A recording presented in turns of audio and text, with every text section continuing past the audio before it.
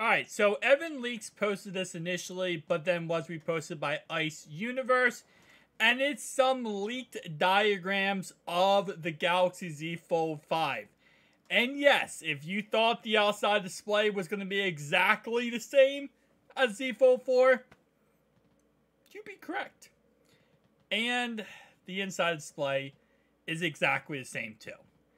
I mean, if I'm being honest with you, and I told you that this was a Z Fold 4, other than if you knew that the hinge was that much smaller, you would probably believe me. Let's be honest. So yes, it is a 6.2 outside display, a 13.4 millimeter thickness, a 6.1 millimeter thickness when it is of course all the way open, a 7.6 inch inside display, 4400 milliamp battery. I don't speak Spanish, so I don't know the translation there, but 73 hours and 21 hours. My guess is it's talking about talk time and I would say video time, but 21 hours is a long time for video time. Not sure what that one. The camera specs, we have a 10 megapixel, a 50 megapixel, and a 12 megapixel. So, of course, it has updated camera sensors, which is actually what matters. The actual camera specs, you know, megapixels don't matter. It is the actual sensor. The sensor is from the Galaxy S23, so that is a pretty good sensor. And then the second one they have here is, of course, the difference in sizes from the Z Fold 5 to the Z Fold 4. And here's the big difference, is the thickness when it is unfolded is 6.1 versus 6.3. And that's why you're getting the upgrade.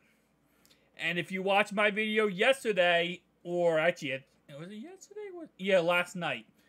I talked about how, you know, the brand new OnePlus that's coming out on August 29th is going to be a rebranded Oppo Find N Fold 2.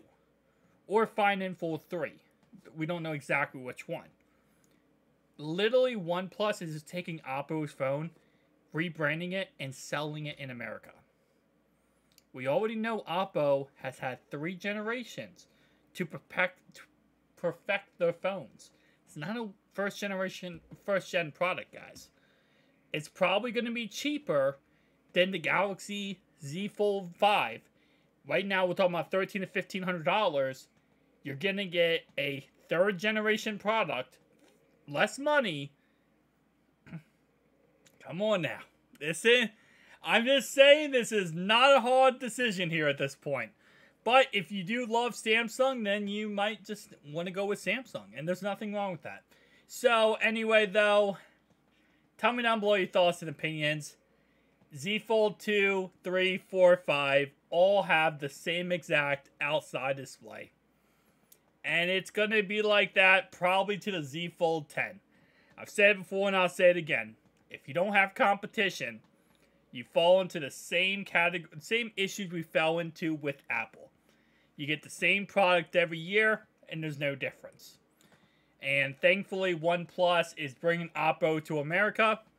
We're going to get some competition there. Google is going to continue to perfect their Pixel Fold series. Microsoft will continue to crap the bed. And hopefully, in a couple years, we see some a lot better phones than we see right now. I'll see you guys in the next one. Peace.